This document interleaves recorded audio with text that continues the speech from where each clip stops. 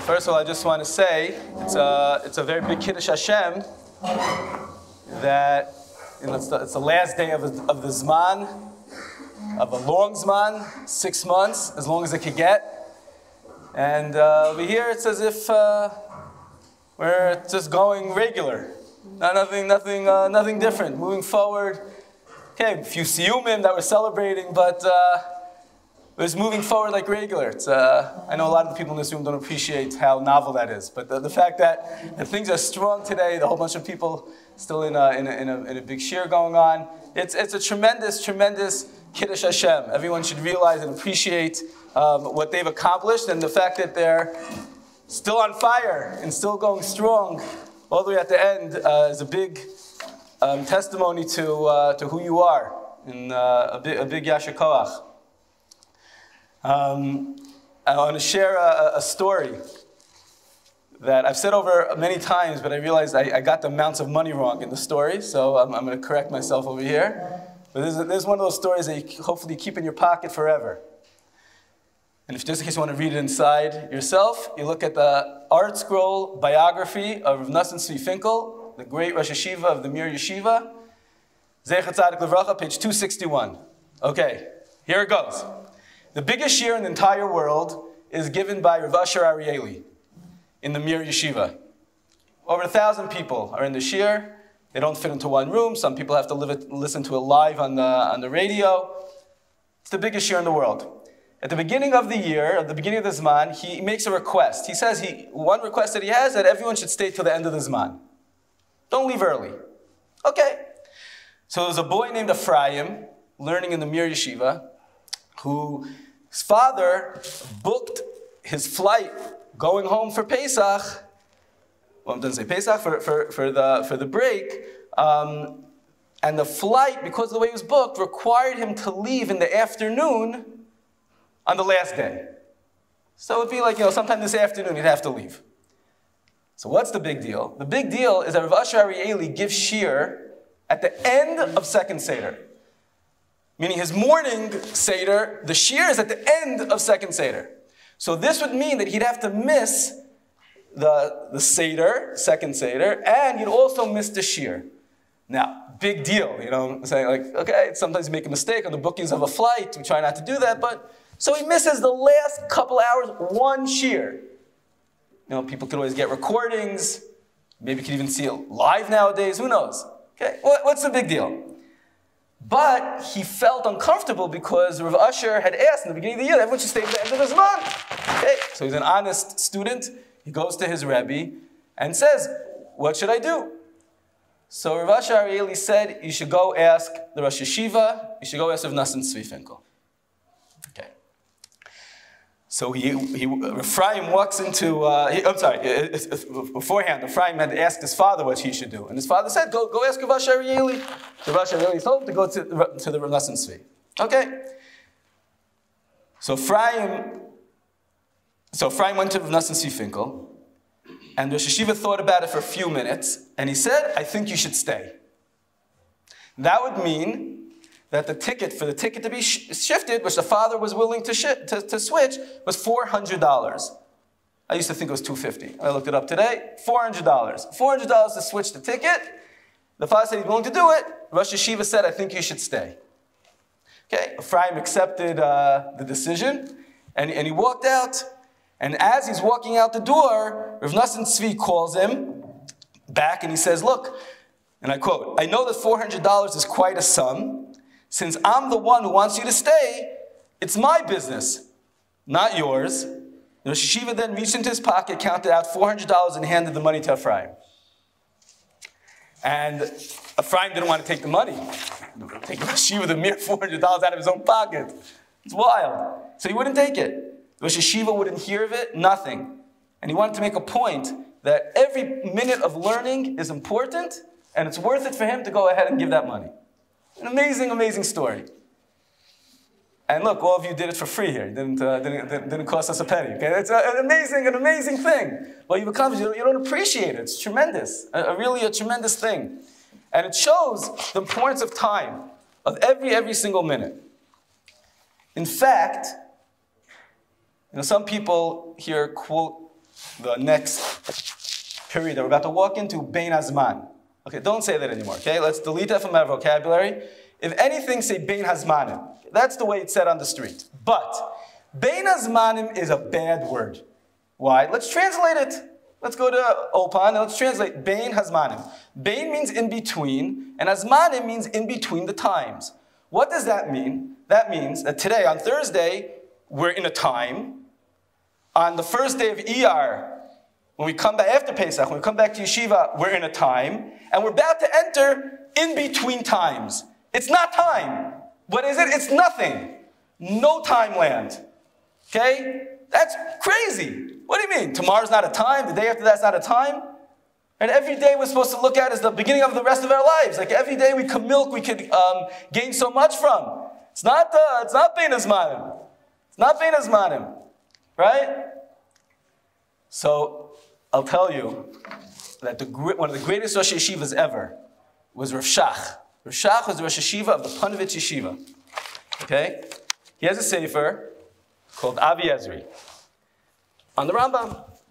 So in the sefer Avi Ezri, at the introduction to the volume on Zerayim, which is about the agricultural halachos of Eretz Yisrael, Avoda, Karbanos and Tara, all the inner workings of the Beis HaMikdash, things that no one learns in yeshiva. That's not the norm. Okay, we don't learn that in the classical yeshivas. They don't learn Kachim. They don't learn about Karbanos. They don't learn about the Beis HaMikdash. We learn Baba Metzia, we learn Megillah, right? So in the introduction to this volume, which he wrote, but he was Rosh Yeshiva that learned the standard Masechtas, like we do over here. So he writes, how did he have time to write this book? This isn't what they learn in the yeshiva. And he's busy all the time learning the other Masechtas that they learn in the yeshiva in Panovich. So when did he have time? So he writes, I'm too busy learning all the time the things that we teach in the yeshiva. Virak, here are the two words, Bizmanei habeinayim. He doesn't call it Bein Hazmanim. It's the Zmanei, it's the times that are in between other times. That's the period that we're about to walk into. It's not a timeout. It's not a break. It's a time. It's the Zman between other times. And if we look at it like that, it shifts everything that we're about to embark on. We are about to embark on an opportunity. It's a time, a period that we could grow, we could develop. Resting helps us grow and helps us develop. Visiting friends, family, maybe certain trips that we didn't have a chance, maybe learning certain topics that we didn't have a chance on to learn throughout the year. It's an opportunity to milk the time that we're about to enter into. So how do we do it and how do we make it successful? So there's a Gemara in Brachos and Daf Samach Amud Beis. The Gemara is discussing the brachos that we recite every single morning. At every stage of waking up, you're supposed to make a bracha. Now we recite it all together in davening in the morning, in shul. But back in the day, as they would straighten up, they'd make a bracha. As they'd go here, they'd make a bracha, etc., etc., etc. Okay. The first bracha of the morning, the Gemara says, is Elokai Neshama. It's the bracha that we say that Hashem has returned to us our soul. Very beautiful bracha. But there's a problem with this bracha. What's the problem? There's a rule. Every bracha has to start with the word Baruch. Easy rule. But this bracha is the first thing. The Gemara says, when you wake up in the morning, you say, Elokai neshama shenasata bi tahorehi, etc. There's no Baruch in the beginning of that bracha. So where is the Baruch? That's the ABCs of brachas. You got to start with the word Baruch, and there's no Baruch here. So what's up? So the Tosas Harash quotes, and the Meiri over there, they quote a Ravid, that the Ravid says the following answer. You see, for example, in benching, or in Shmon Esrei, we start off with the word Baruch. But then the subsequent brachos that we say in that list of brachos don't start with the word Baruch. Right? Ata kadosh shimcha kadosh. Ata gibor lo'olam Hashem. Where's the baruch over there? So the rule is that as long as if you have a string of brachos and the first bracha of the string has the word baruch, that works for all the subsequent brachos. Okay, very nice. How's that going to help us over here? This is the first bracha of the day. When you wake up, you say Elokai Neshama. Says the Ravid that the baruch that you said before you went to sleep in the bracha of Hamapil Chavlei Shena, that baruch is the connecting bracha in the string of brachos that Elokai Neshama follows. And in fact, when the Gemara is talking about the list of brachos that you're supposed to say in the morning, guess what it starts with? Hanichnas lishon. Someone is about to enter to go to sleep. He should say the bracha Hamapil Chavlei Shena. And then bracha number 2. When he wakes up, he says Elokai Neshama. And then bracha number 3, etc., etc., etc. The Mishnah Brura in Siman Memvav, Sifka and Yadalid, is talking about how many brachos he's supposed to make a day. 100 brachos. Ideally, he's supposed to make 100 brachos a day. So he starts to count, like, where are you going to get your 100 brachos a day? So he starts to count. And he says, the first thing that he counts is the bracha of Mapil Chavlei Shena, the bracha that you make before you go to sleep.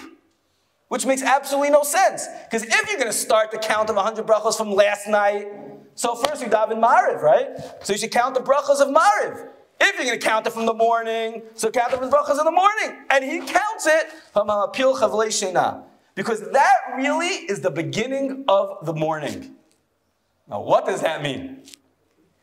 So as we all can attest to, there's a fundamental difference to our abilities to succeed day in and day out if the night before we know what we're supposed to be doing the next morning.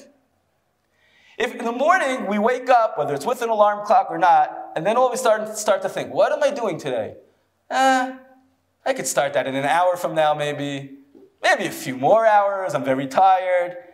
The ability to succeed is way lower than if before you go to sleep, you know, I have to get up tomorrow morning at this time. This is what I have to accomplish. This is how fast I have to do it. This is what I have to do in order to get up. I have to set my alarm. I have to get someone to wake me up, etc. When a person plans the night before, his success the next day, his ability to milk the time of the morning, that powerful first moments of the day when we're fresh and we're thinking differently, is a whole different level. A whole different level. And that's the yesod over here. The idea that Hamapil, the bracha that we make before we go to sleep, is really the kickoff to our next day. It's the key to our success. When we're able to think before we go to sleep what the plan is, what are we going to try to accomplish tomorrow? It's a whole different ballgame. So the same thing is today. Today, yes, is the last day of the winter zman. If we could take a moment, just like we're supposed to do at night, and literally write down, okay, not just like a small Kabbalah, which I understand we're all encouraging everyone to do that, okay? But actually write down, what are my goals? What do I want to accomplish over the next 3-4 weeks? What do I want to accomplish? I want to be able to have good Dvar Torahs to say at the Seder night. I want to be able to go on a good hike. I want to be able to meet up with some friends. Literally make a list of all the things that we want to accomplish. I need to go shopping, whatever it is. Make a list right now, today. Today, make a list of what we want to accomplish tomorrow. Tomorrow's a day. So, okay? What do I want to accomplish tomorrow? What's my plan for waking up? What's my plan for going for Shabbos? Get my details down. What do I want to do for Shabbos? What do I want to do afterwards? We all have calendars for the next few weeks. Let's get it down. Write down the things you want to accomplish. And shift our mindset from like, okay, I'm just going to detox, to I'm going to accomplish. I might accomplish differently. I might use the time, the Zman HaBeinayim, the time in between times, to accomplish a lot of things. And then Be'ez Hashem will all see tremendous success. We'll have a super, super successful Zman HaBeinayim, and then we'll enter into the next Zman all charged up because we accomplished so much. Instead of coming off, oh gosh, that was rough. Why should it be rough? It should be better than ever. So my bracha to all of us is that we spend time today. It could be 15 minutes. It might take you a couple hours. But sit down today and plan things that we want to accomplish over the next short time so that we all can reap the benefits of the incredible time that's about to come into our lives.